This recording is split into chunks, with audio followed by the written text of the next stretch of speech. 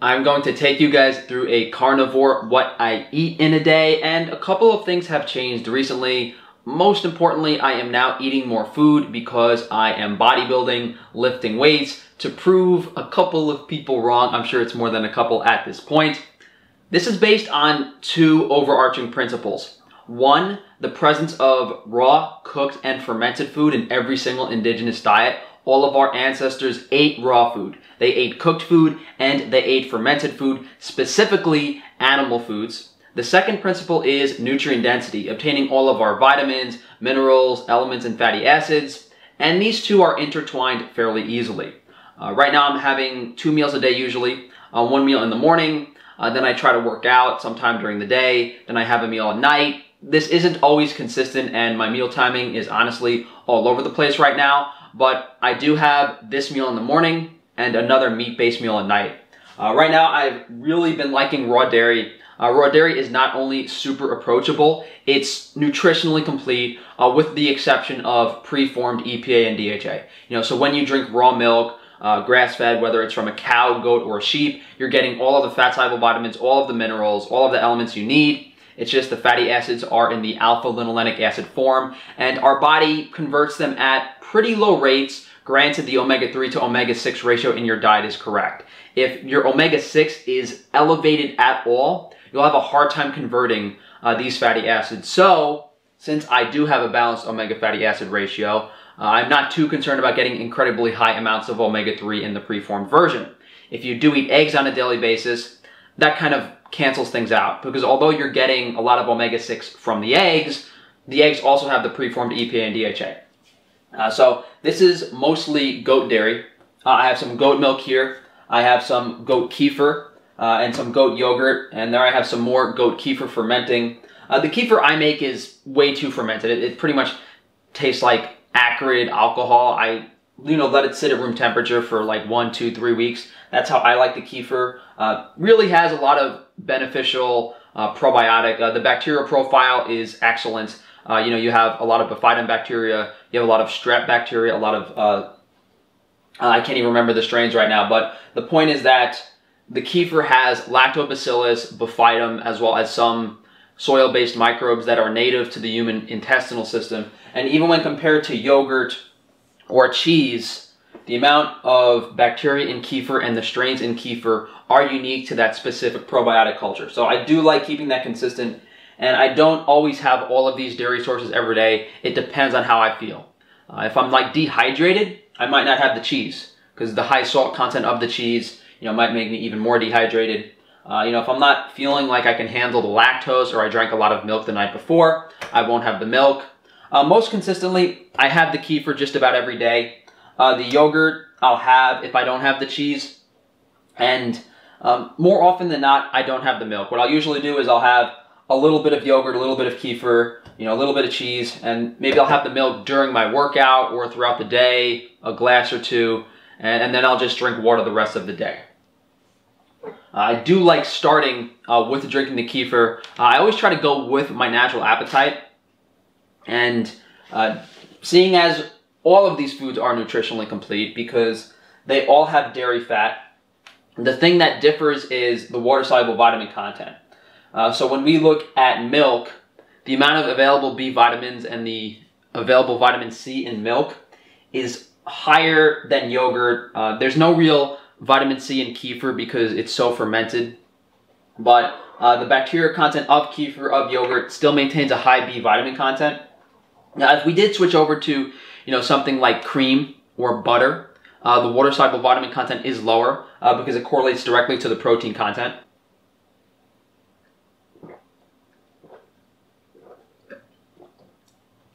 It's like super lactic, sour, really has like that carbonation, that tingling to it.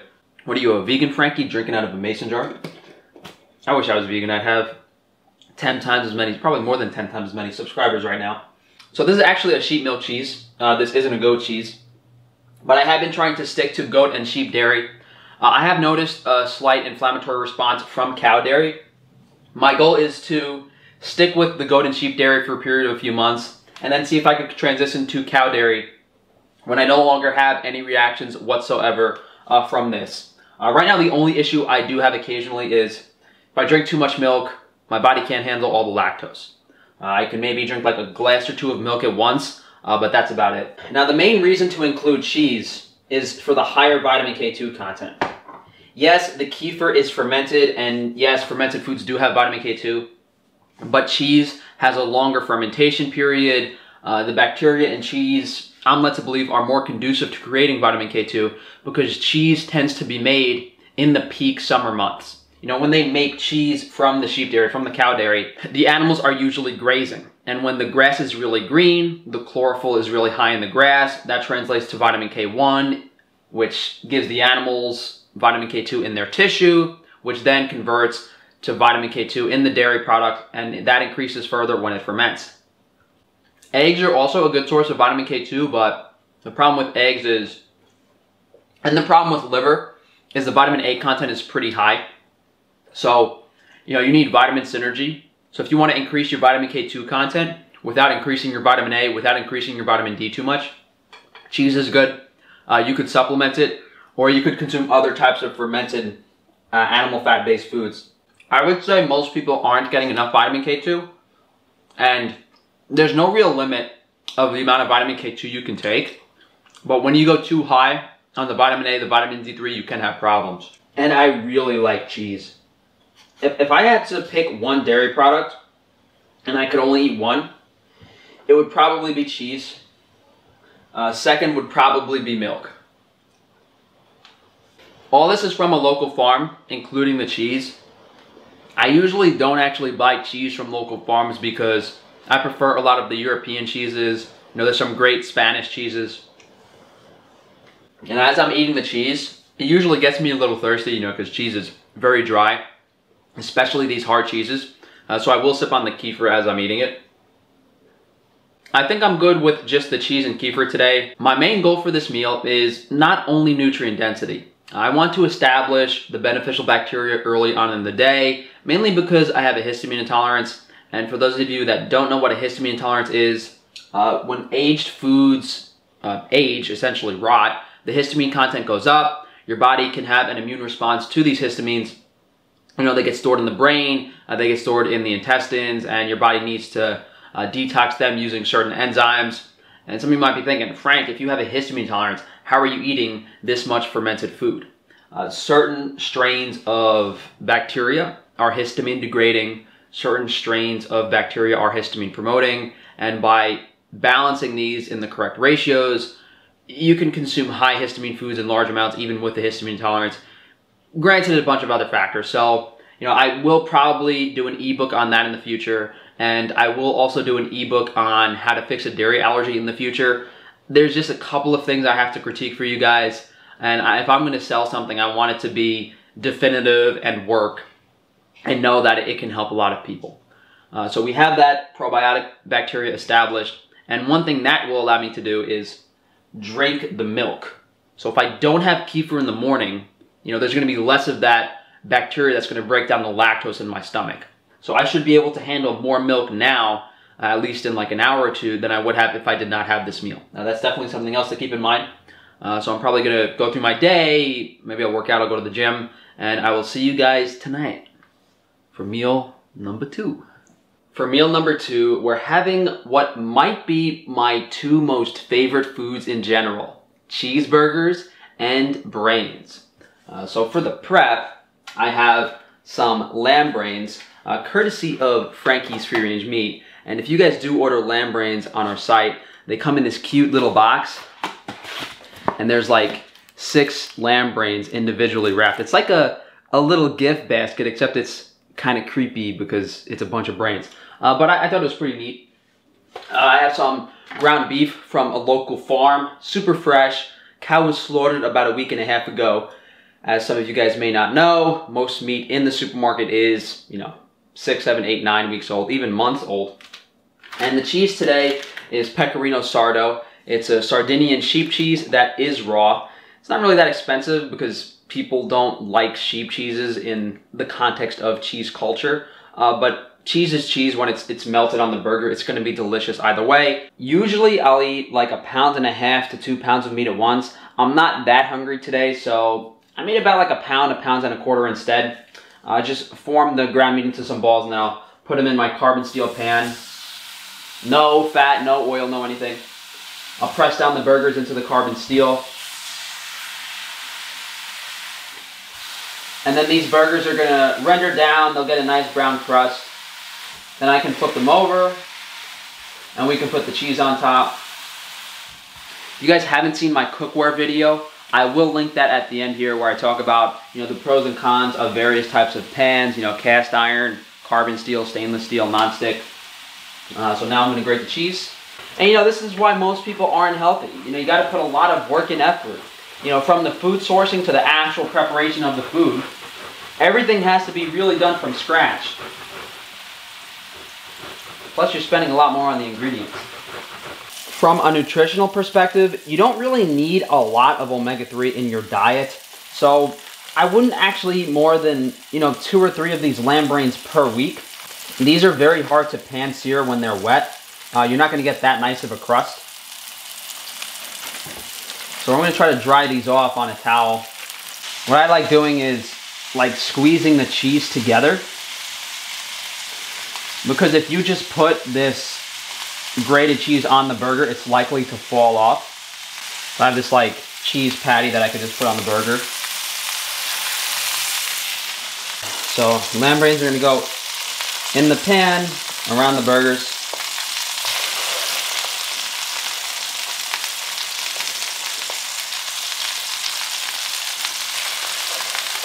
I think I'll just do 3 today, actually. Looks like a lot of brains.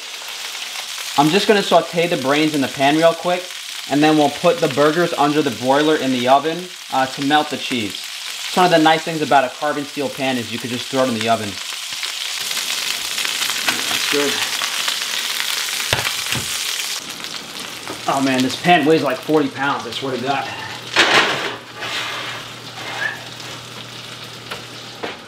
Maybe that'll take like 5 minutes. As you guys can see, I try to be pretty efficient with my time. Like, I put the burgers in the pan, grated the cheese. You know, I'm kind of multitasking to get my meal done as quick as possible. And sometimes I do just eat the brains raw, which, you know, I don't really enjoy it as much. But, you know, I wouldn't say that, you know, eating raw brains is one of the nastiest foods.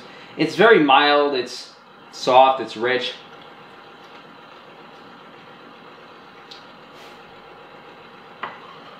But I do prefer them cooked, especially pan-seared, with a little bit of salt on them. And here I have some Fleur de Sel de Guerin, which is probably the most famous salt in the world.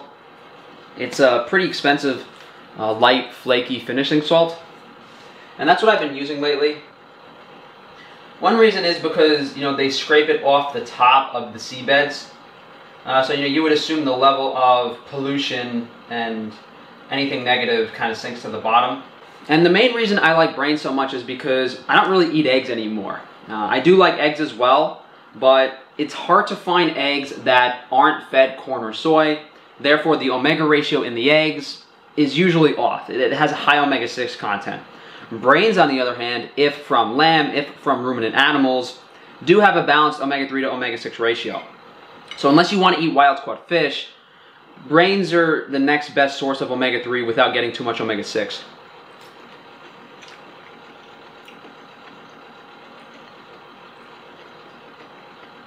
They're so good. A lot of people, especially that follow me, are obsessed with eating raw food. And I'm like, okay, if raw food is so much better, why does this taste so good? And I've done several videos on raw versus cooked, but at the end of the day, the premise is always food quality. And tying back to what I said earlier about multitasking, I usually would eat, you know, this while my burgers or my steak finish cooking. And I'm actually really full. This is super filling. You know, when a food has a very high nutrient density, you can't really eat that much of it.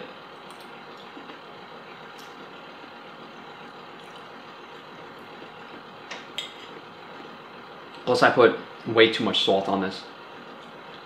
So brains are not only an amazing source of omega-3 in its most available phospholipid form, which passes through the brain easier. Brains have all of the fat-soluble vitamins in pretty substantial amounts. I think some of the minerals and elements are really high too. Copper is pretty high, has a decent amount of sodium in the brain, as salt is stored in the brain. You know, there's definitely some vitamin A, some retinol. We definitely have some small amounts of vitamin D3. I wouldn't call it significant, but there's definitely some vitamin D3 stored in the brain.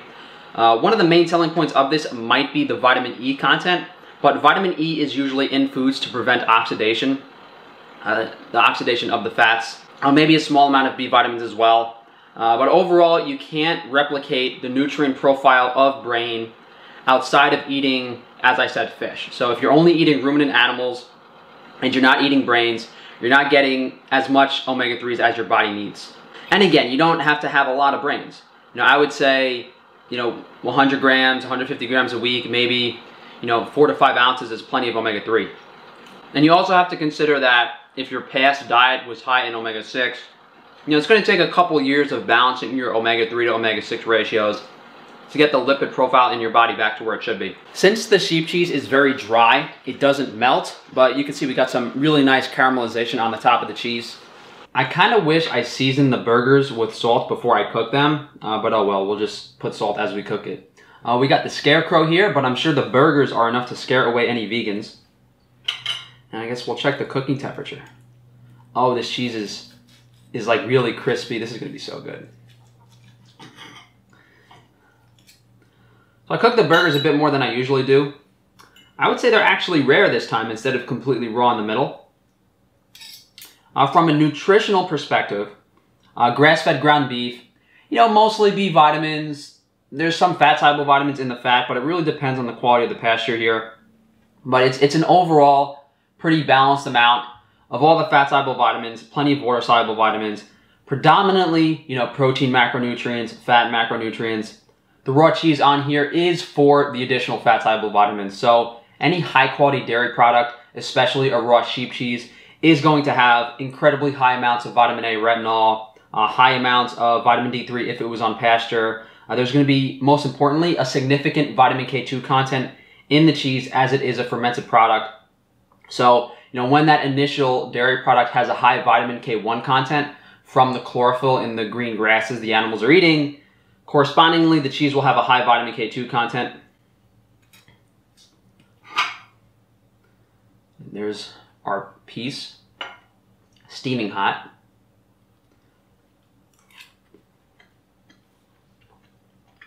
It's pretty good.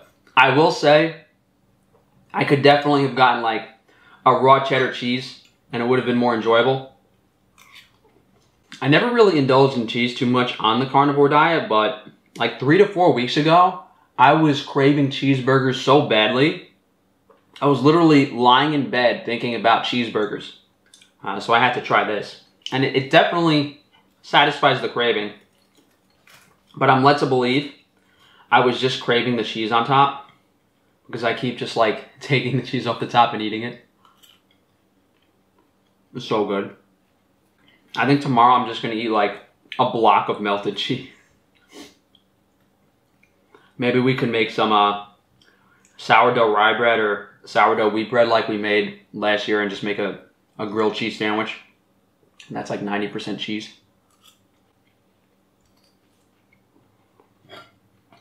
Or a pizza. One thing I don't like doing is, forcing myself to overeat just because I prepared the food.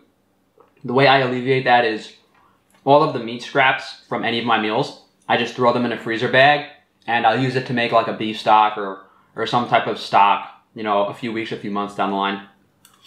All right, I feel like a little piggy right now. I'm stuffed. Not like stuffed, I'm just not hungry. I could definitely finish most of this, but as we said, not stuffing myself.